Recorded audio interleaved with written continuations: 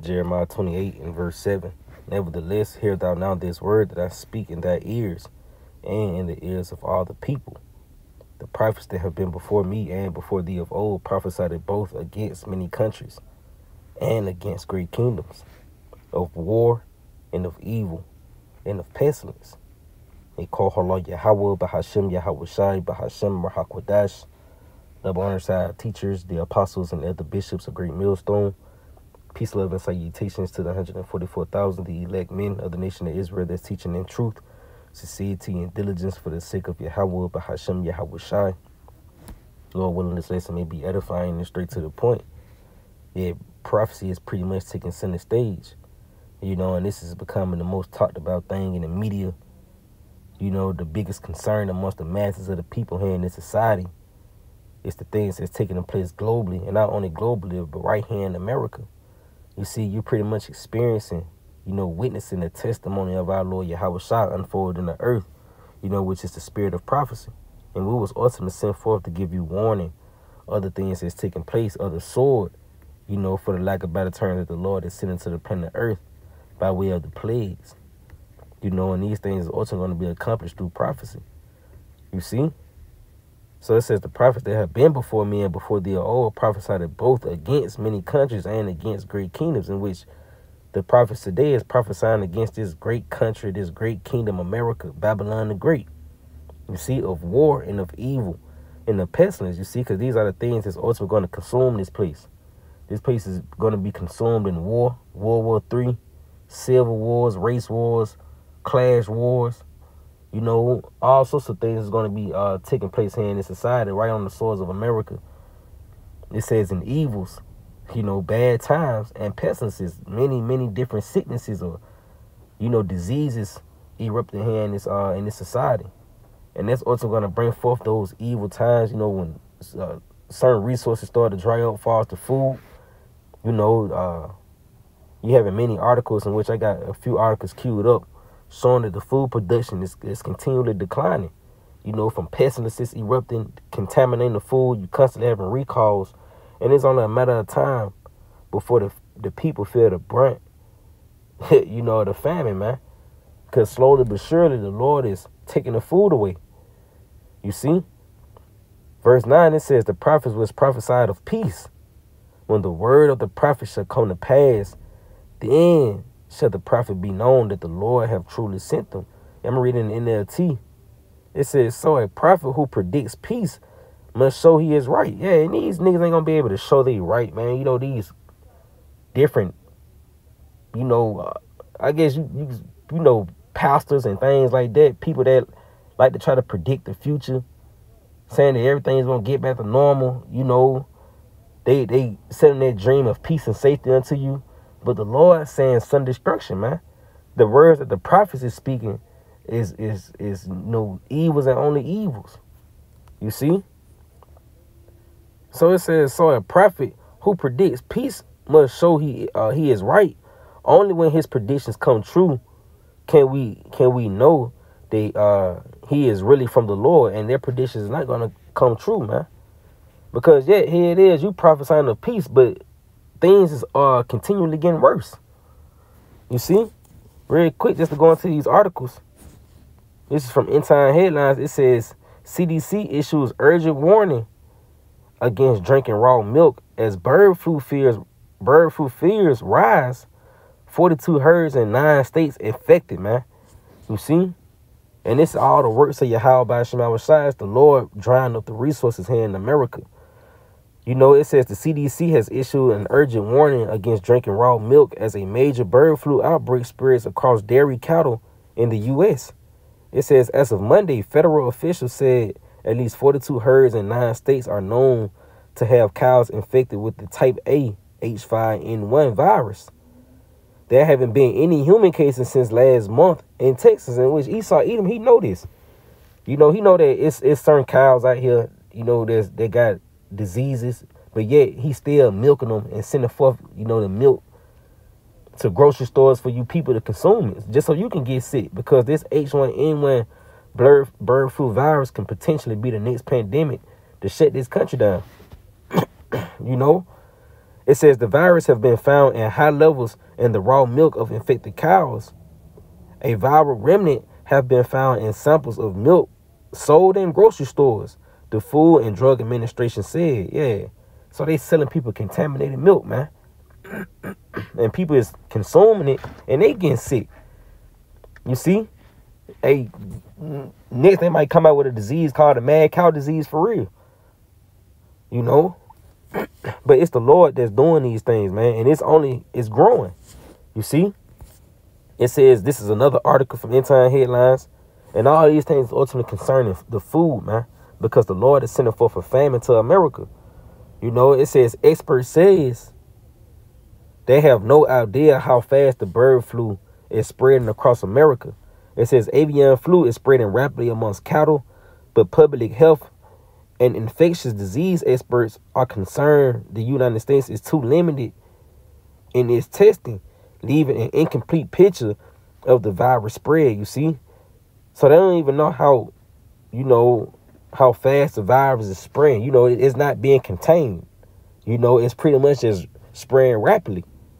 And it's going to start to jumping into all your products to the point where they just going to have to do so many recalls that you're going to have that supply and demand. You know, you're going to have that hyperinflation. You know, certain goods is going to be too far to reach. Certain things that was once $1.99, shit going to go up to $5.99. You see, and it's all going to be because of the resources that's reducing here in this society. You know, one more article. It says H5N1 has mutated, destroying bird populations, infecting mammals, and now experts says it's only a matter of time until it jumps to humans, you see? Because, yeah, this nigga, he's selling you products that's contaminated with the H1N1. You know, like far as the milk. This nigga ain't got no sticker on telling them to take the milk off the shelves. He's still selling it to you. So you put it in your cereal, you baking with it. You know, you making pancakes with it or whatnot. And now you getting sick. You see? So this could potentially become a pandemic, you know, amongst these people here in this society where they being contaminated by the H1N1. It says the H5N1 virus has been devastating bird populations and is now infecting mammals too. Is human-to-human transmission next? And are we ready for another pandemic? You see? And they already subconsciously putting it in your mind that another pandemic is coming. They've been telling you that. You know, after the C-19, they pretty much got control of the C-19. Now they say, yeah, we must prepare for the next pandemic. And this is just all the plan of Esau Edom to bring forth destruction, to bring forth a crisis, so he can introduce that CBDC, central bank digital currency, you know, the micro C-HIP to you as a solution, man. You know, how to track your health. If you want to know if you got the virus or not, you take this thing and we just scan it and we can tell what's going on in your body. You see? It says over the past 4 years, a silent pandemic has been raging. Yeah, and this is the Spirit of the Lord, man. You know, it says one in which the death toll is believed to number in the hundreds of millions, but which has received remarkable little attention until now. You see, so they pretty much saying, yeah, hundreds of million people can be put to death from this, man. But this is just all the works of Yahweh Bahashim Yahweh Shai, man. You know, it's the Lord that's doing this. You see, 2nd Ezra chapter 15 in verse 5, it says, behold, said the Lord, I will bring plagues upon the world, the sword, famine, death, and destruction. You see? And hey, that's what the Lord is doing. He bringing forth these things. This is what's going to contribute to reshaping this society. You know, the famine, the sword is going to bring forth a lot of death and destruction. You see? Going here, this is 2nd Ezra chapter 6 in verse 22. It says, and suddenly shall the sown places appear unsown. The full storehouses should suddenly be found empty. You see? Yeah, a lot of these store closures are taking place. A lot of products is being recalled, you know, and it's the Lord drying up the resources. It says, and the trumpet should give a sound, which when every man hear it, they should be suddenly afraid. And at that time shall friends fight one against another like enemies, and the earth shall stand in fear with those that dwell therein. Yeah. Friends is going to fight one against another like enemies because of the resources drying up, man. You know, because of the famine is going to be so great. You see, it says the springs of the fountain should stand still, and in 3 hours they should not run, because the Lord's going to shut things down. You know, this is all the works of Yahweh by Hashem Yahushua.